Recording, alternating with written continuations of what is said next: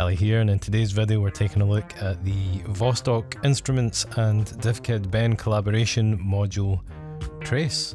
Trace is a 4 input 1 output interpolating scanner, and the plan is to give an overview of how the module works and then dive into some patches.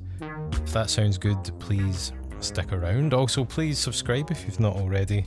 And finally, if you do enjoy my videos and you'd like to help support my work, then I have a Patreon where I upload extra videos as well as sample packs and preset packs. They're also available on my online store. I have a cassette for sale that you can pick up on my Bandcamp, and finally there are some affiliate links down below as well. So yeah, let's dive into this video.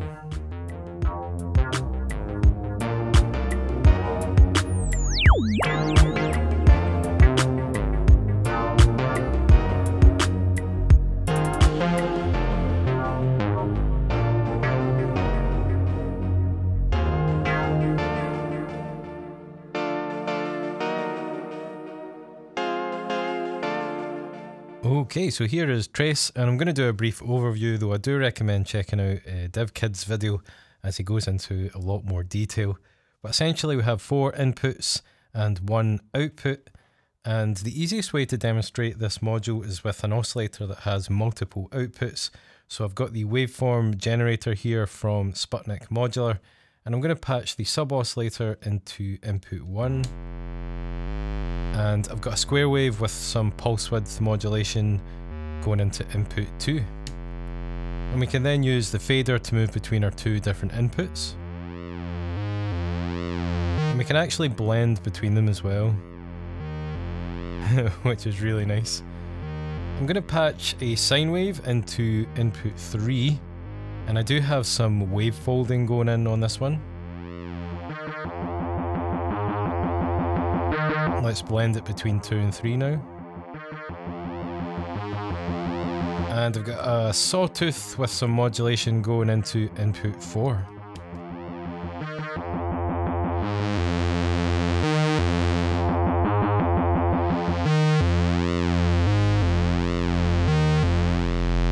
And what makes this module really fun is the fact that this is modulatable. So I have channel 1 of maths just cycling. I'm going to patch that into the scan input, bring up the CV amount, and this can take a really basic sequence and turn it into something a lot richer with more dynamics.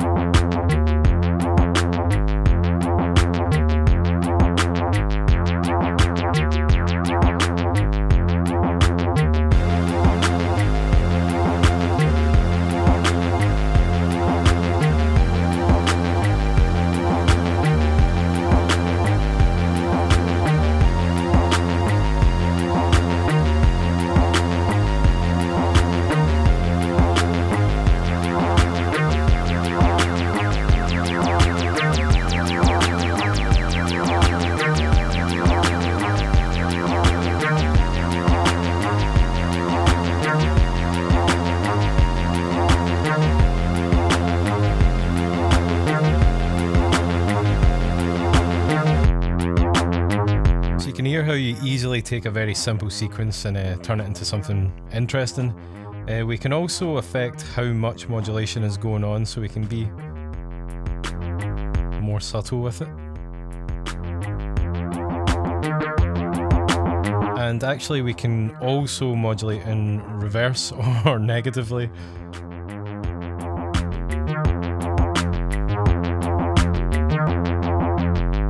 And this is a very simple way of using it, but we could have 4 different oscillator inputs here or 4 different modulation sources, so it can get very interesting and experimental, and that's what we're going to check out for the rest of the video.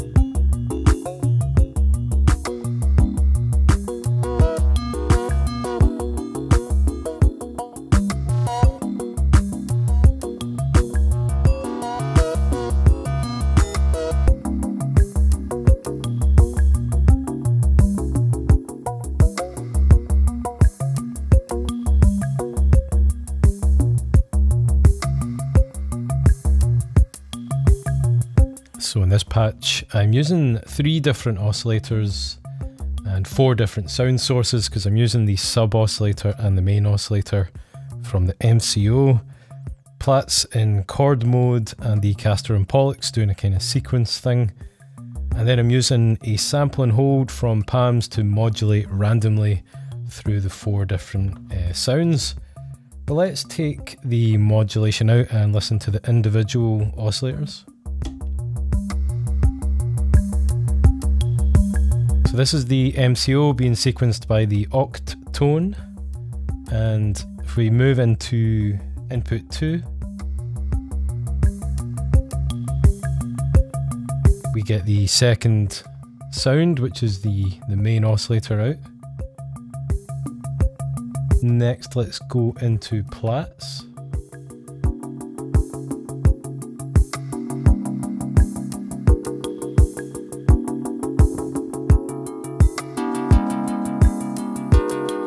And finally into the Castor and Pollux.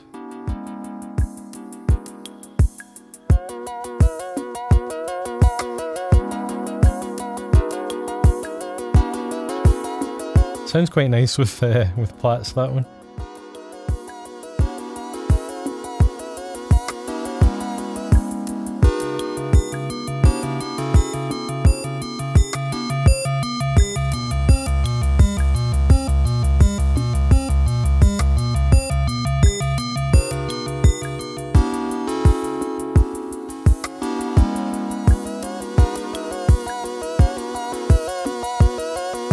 So yeah, quite different things happening on each oscillator.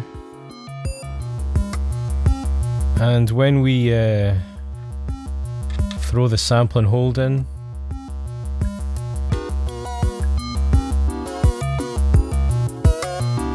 we get this really groovy rhythm happening.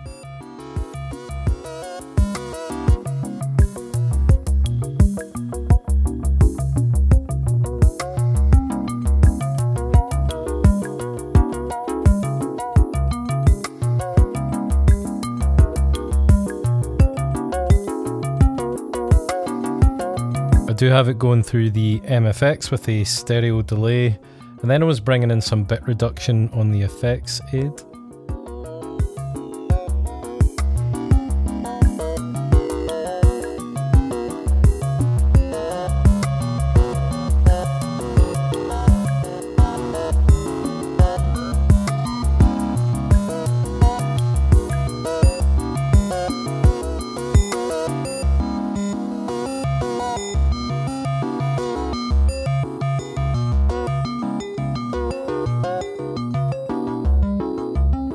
But yeah, you can make these really complex sequences that would be incredibly difficult to program quite effortlessly. This didn't take long at all to put together.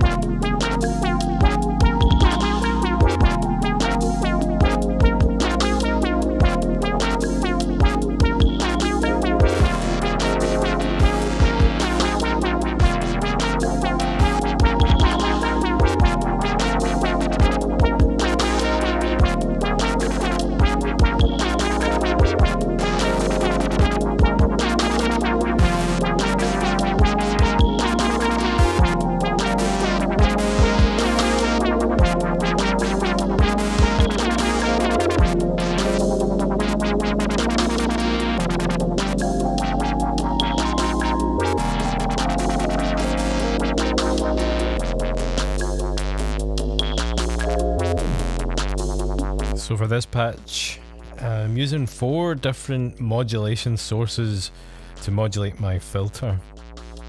And what I really like about this is how dynamic and performative it is.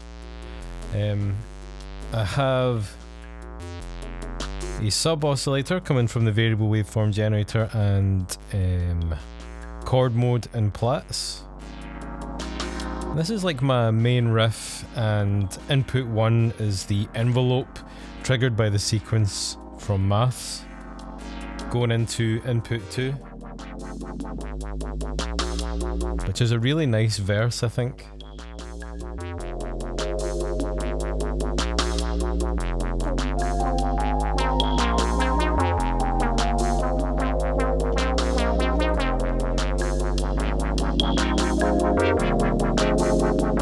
Then input 3, a bit more subdued.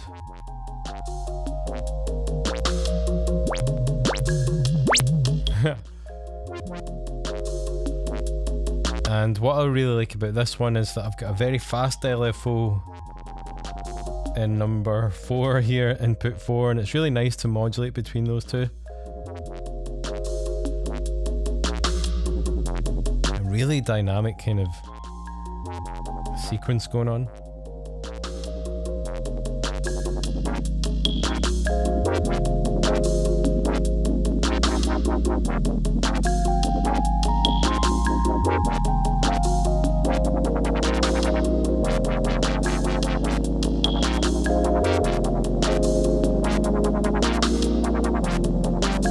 And yeah, the final thing I wanted to show here was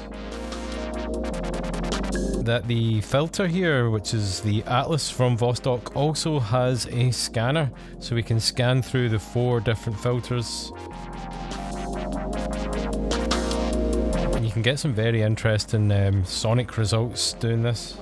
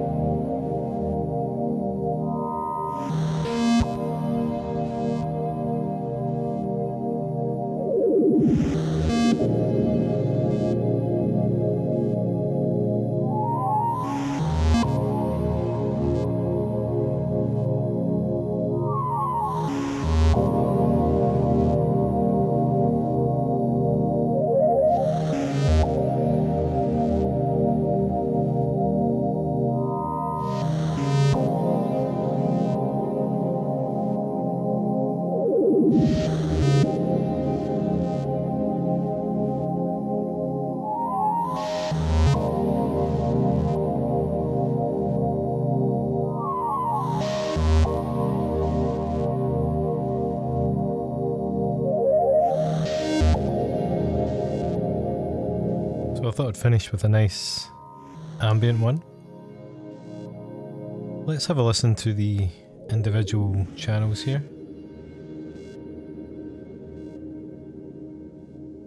Into input 4 I have the polycinematic from Nebula.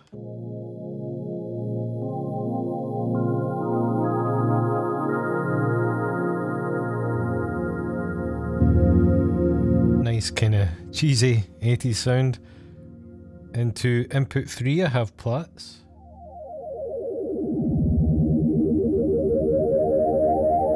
And it's been modulated by channel 1 of Maths.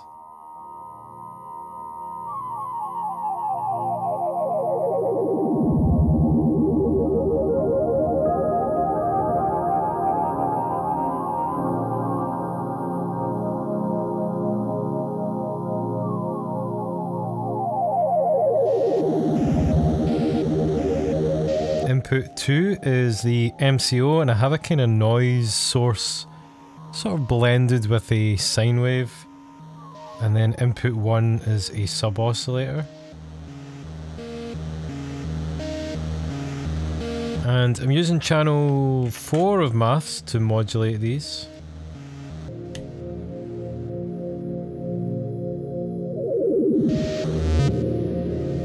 And because none of these are actually synced or clocked together, every time Maths modulates through the waveforms, we're getting something totally different.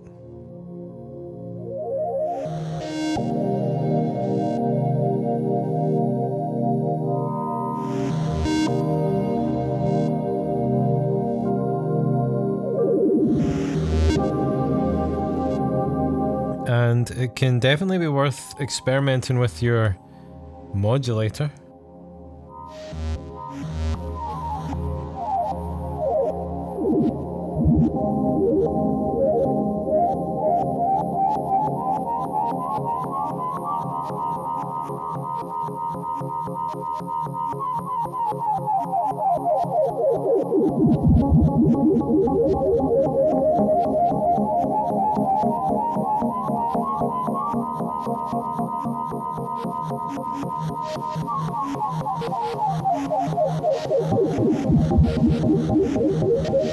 Let's try going into the audio range.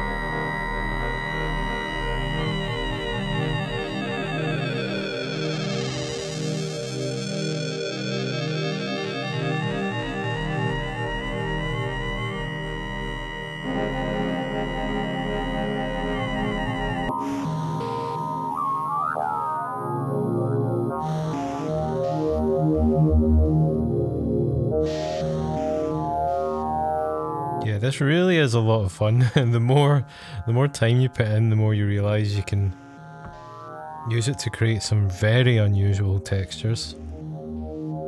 But yeah, I hope you've enjoyed my exploration of Trace.